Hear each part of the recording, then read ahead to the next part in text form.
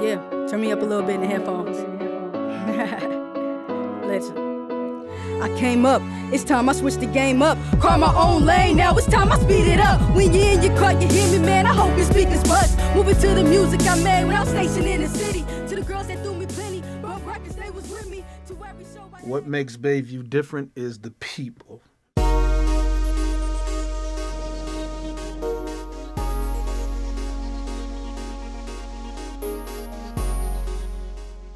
Give you something to like about your community, like, man, it's a legendary neighborhood community, you feel me? Hunters Point is one of the cornerstones of the community. In Hunters Point, we're not only trying to build good houses, but we're also trying to build a better image. When you love something and you care about something, then it makes you want to be a part of it and you care about what's going on in that area. Bayview is the struggle, it is the fight, and it's the last stronghold in San Francisco for black people.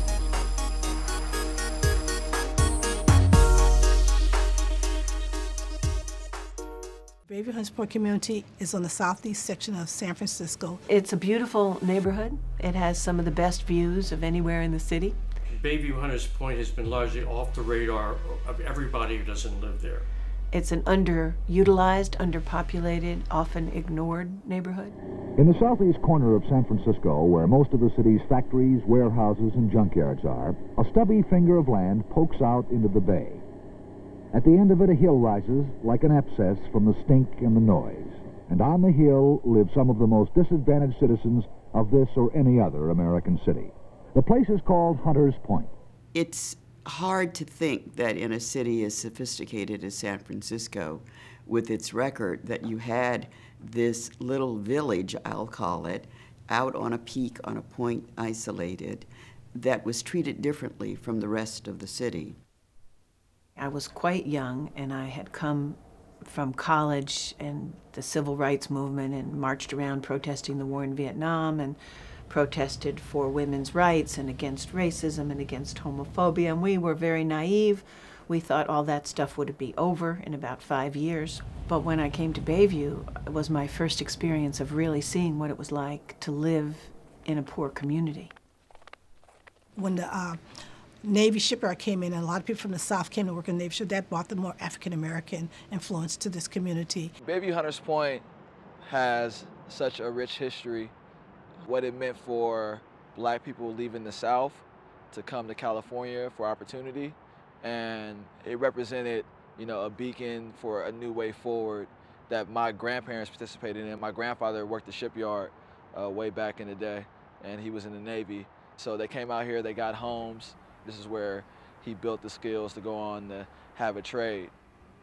Mayor John F. Shelley has asked the city supervisors for $350,000 to rehabilitate the wartime housing at Hunters Point. Most of the housing in the early days was housing left over from the government. They'd been built so that those people working at the Hunters Point shipyard would have a place to live near work. But many years after the war that was in the 40s was over, people were still living in those houses. The buildings are a hangover from the Second World War, barracks built by the Navy to house shipyard workers. Instead of tearing them down 20 years ago, the Navy gave the structures to the city. Most are rat-infested, structurally unsound, and generally unfit for people to live in. And what happened to your son? My son caught impetigo from a lice that was on the rat. How does that affect him on his? He has a bad skin rash, which bumps. It caused the bumps, and if he gets one bite, he scratches and it spreads all over his body. The families that lived in Bayview had come from somewhere in the South, where, of course, they had very little right to complain to people in authority, especially if they were white. And they had to learn that here it was different and that they could do it, but that took some time. Bayview Hunters Point epitomizes problems of racism, of classism, and discrimination have characterized this great country since its founding. San Francisco has always been a racist place. You know, their history is racist. But they didn't worry about it too much until World War II, when all those black people came out here. The highest they had back in those days was 4,000 or 5,000 people. There was no political pressure coming from 4,000 or 5,000 people. San Francisco? Yeah. Oh man, I'm gonna tell you about San Francisco. The white man, he's not taking advantage of you out in public like they're doing down in Birmingham, but he's killing you with that pencil and paper, brother. Inevitably, there is an atmosphere of fear and tension on the Hill. Some spectacular acts of violence have occurred here, giving the neighborhood a more sinister reputation than it deserves. The youth feel that the police are occupying this community and that they are being oppressed by the police, and that the police, while enforcing the law, oftentimes break the law. Most of the officers don't understand the black community. Most of the officers don't understand the black people living here. And there's a degree of fear on both parts. There were two fellows in the car, and they jumped out, one from each side, and they started running, and I, by this time, stopped my car, and I jumped out, and I yelled to them to stop, I want to talk to you. Matthew Peanut Johnson, he was a very well-liked and beloved member of the community. But you don't expect to lose your life for stealing a car, an old car. He ran. He was unarmed, and he was shot in the back. I pulled out the gun and I said, "Now listen, fellas, stop or I'm going to shoot." And the boy was running down the hill, and I put the gun in the air and I shot 3 times in the air, and then the boy was out 225, 250 feet, I guess, way out, and I shot one shot in his direction, and he was on top of a hill, and he didn't come back or up from the other side of the hill, and I figured, well, I guess he's hiding down there, and I quickly ran down there and expected to find the boy kind of scared down there, and I ran down there and I saw the boy lying flat in his face and blood out of his mouth, and there wasn't very much he could do. It was all, I don't feel so good.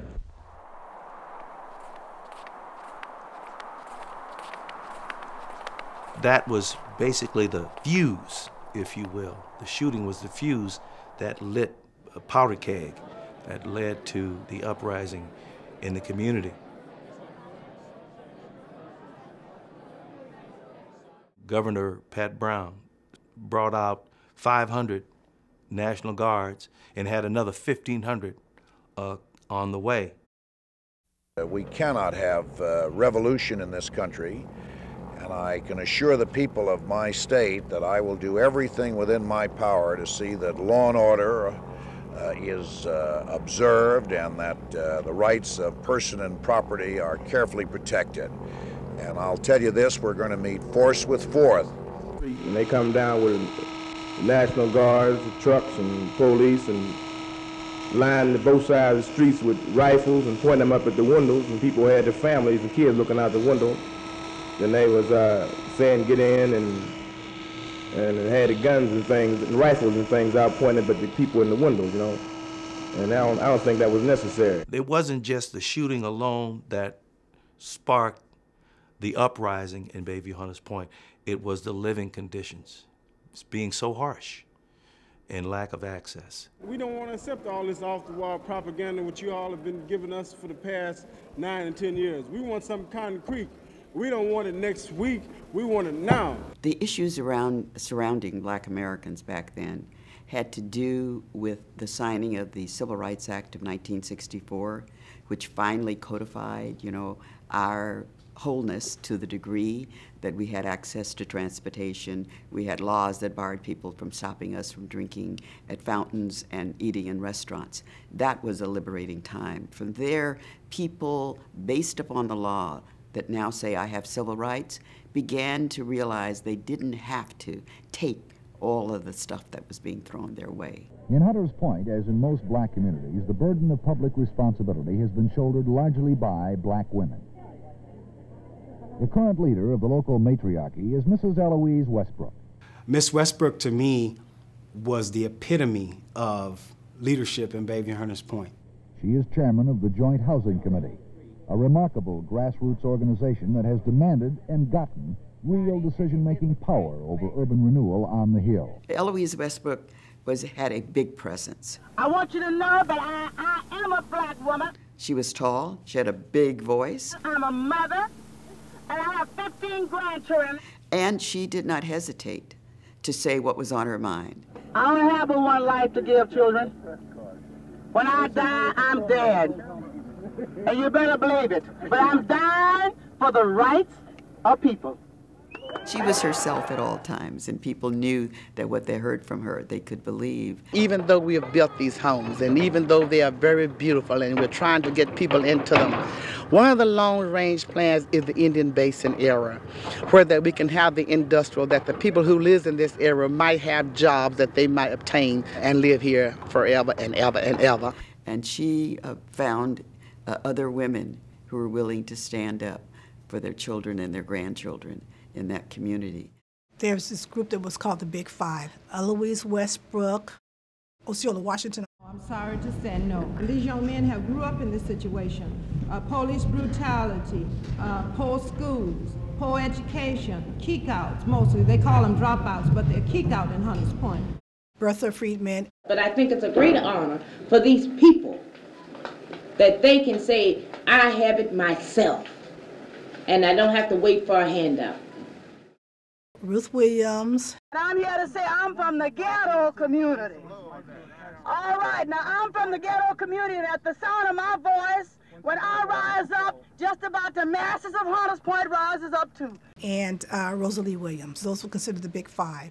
They decided that the blight and the need for new housing was so compelling that these 5 women who were considered powerhouses at the time had various types of gifts and control in their respective areas of influence. I feel very upset because for so long we have been appealing to other funding agencies for monies, and it always seems as though there's something wrong with this particular organization or agency, and I think it's just because we're poor people trying. And the funding agencies like Ford and the United Crusade and all, they never give us anything. I actually think that they surprised themselves at what they could do by just articulating the problems and talk about the broken promises. They went to Washington, D.C. and met with the Senator Philip Burton, and they lobbied and advocated for him to get some money into San Francisco, this Bayview community, so that we can tear down those old public housing and get some new structures built. And they would not leave Washington, D.C. until they brought back tens of millions of dollars to start what we see in Hunters Point today. It was their dream. There was a lot of pushback on whether they were going to release those funds back to Bayview Hunters Point. And I recall vividly Miss Westbrook saying that this belongs to the community. And if you're not careful, you may lose it. I don't know how to describe these women because you wonder where they got their ideas about what was possible. I said I wasn't gonna cry, but I've been crying ever since I stood on this here stage, because I know and you know that this is what we have dreamed for many years.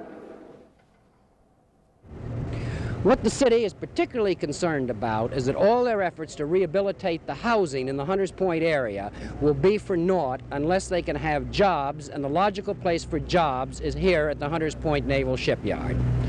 Roland Post for Eyewitness News, San Francisco. We have to let the people know what closure of Hunters Point Naval Shipyard is doing. It's not just finding other people jobs. These men here, like this gentleman here is a disabled vet. He's doing a job well done here on the yard, and they got to look out for them too. And I think that they ought to be closing down some of those overseas spaces before they close down shipyards here at home, which can do the job much more efficiently. I think it's going to hurt everybody, just like he says. You know, it's something nobody wants to hear anywhere in the world as far as that goes. It's going to be kind of hard for the people, you know. Standing here before you, I cannot tell you that in my pocket I have 320 jobs for Monday morning. But I am willing together with others and together with yourselves, to put pressure on those agencies where we feel the money is and where jobs perhaps can come. What happened is people left the Bayview because of the high murder rates and the high crime rate, but the high crime rate and the high murder rate was all come from the issue of unemployment and no jobs here. There haven't been any jobs here since they closed the shipyard.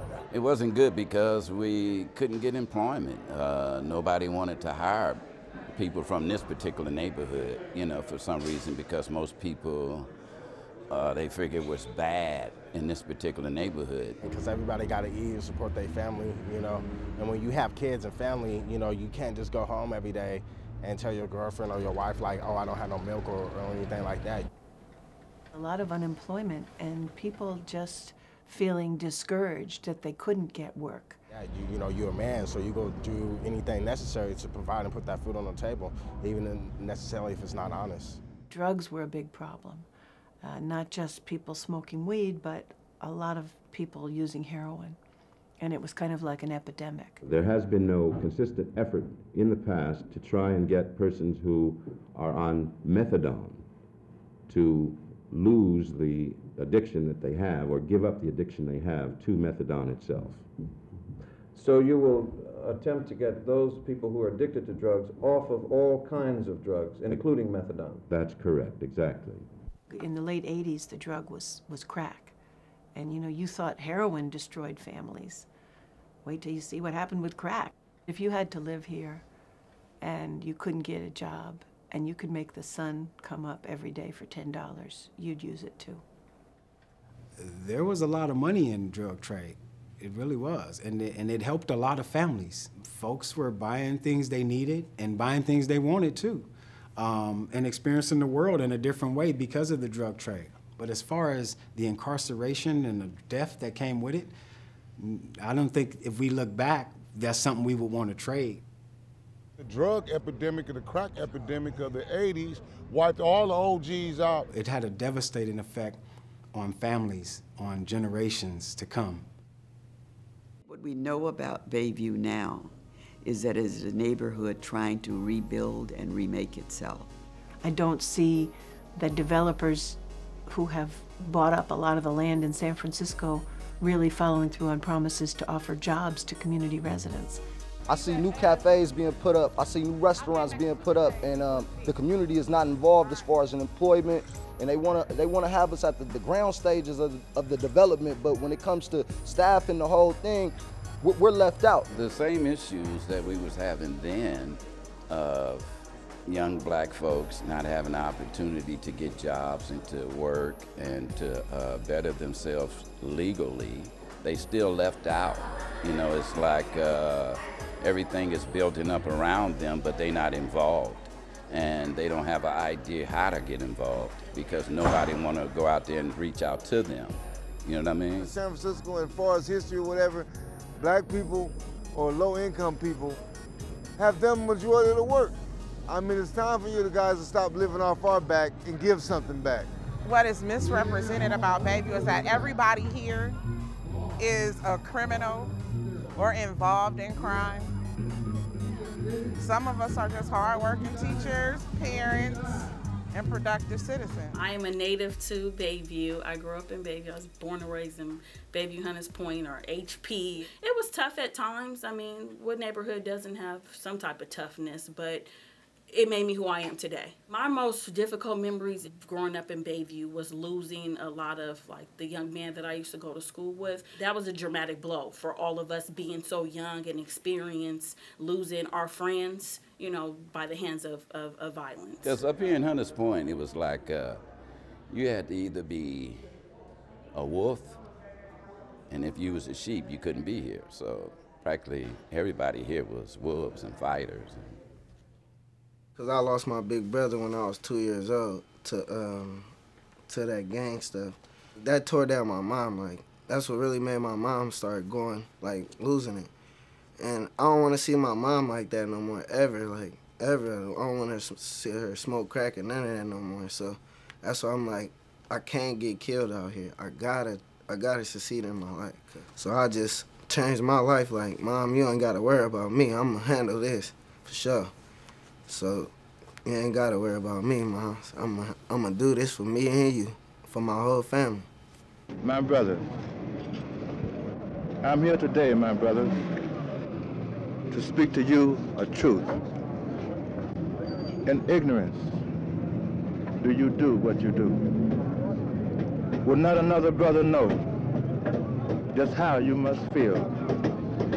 This is wrong, but it's so very, very real. Don't take it upon yourself to enter this jungle alone. Without a leader, you can't last very long. I think the message has been said by generation after generation, that people are beginning to get it, that these are people who don't want to have these things happen to them. To know that, you know, all the fighting and all the suffering and all the struggle for the benefit of the people, that we're still not where we should be or where we could be. But there's people that are living to this day that have streets named after them, you know, that we know nothing about. We're on these streets and don't even know the history. The only way that a community is going to heal is through the expression of the history. As a person who didn't really know my own grandparents, I definitely took a liking to when I started to learn those stories as a younger person, and they really inspired me and motivated me to do a lot of the community work that I did. The people who live in Hunters Point, who have lived there for numerous of years, at one time had lost all hope, all faith, but we do feel like hope has begun to come back up again. The role of hope is just to keep waking up every day, you know, struggling, surviving, doing whatever it is that people do in their day-to-day lives, and just being hopeful that things will change. It has been a challenge, but I've been succeeding because, like, my family, they seeing me, like, I started from the bottom. Now I'm rising myself up. They saying, like, oh, he can do it. I know I can do it, so. We just need a little caring and a little help, you know what I mean? And if we get that help, I know it's gonna be good.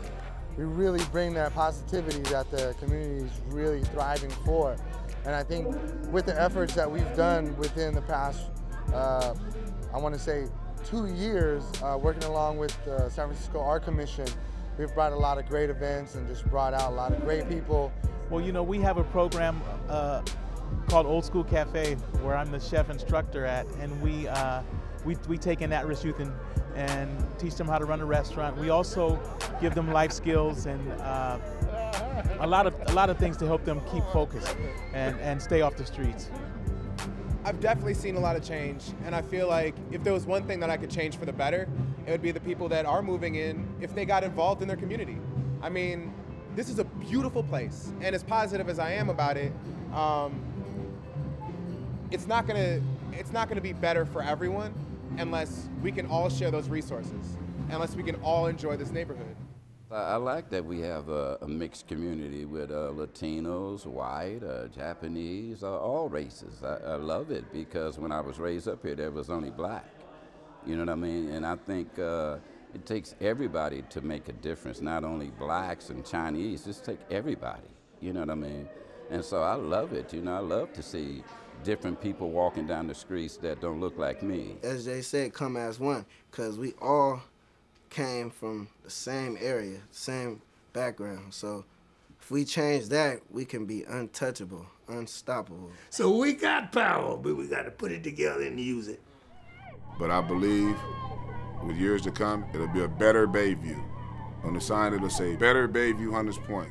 The festival here in Gilman Park in Hunters Point brought together the old and the young, the militant and the passive for a relaxed afternoon of socializing and dancing under a warm, pleasant San Francisco sun. The relaxed atmosphere here was symbolic of the theme of this get-together, a celebration of a summer of racial peace in San Francisco. What were the...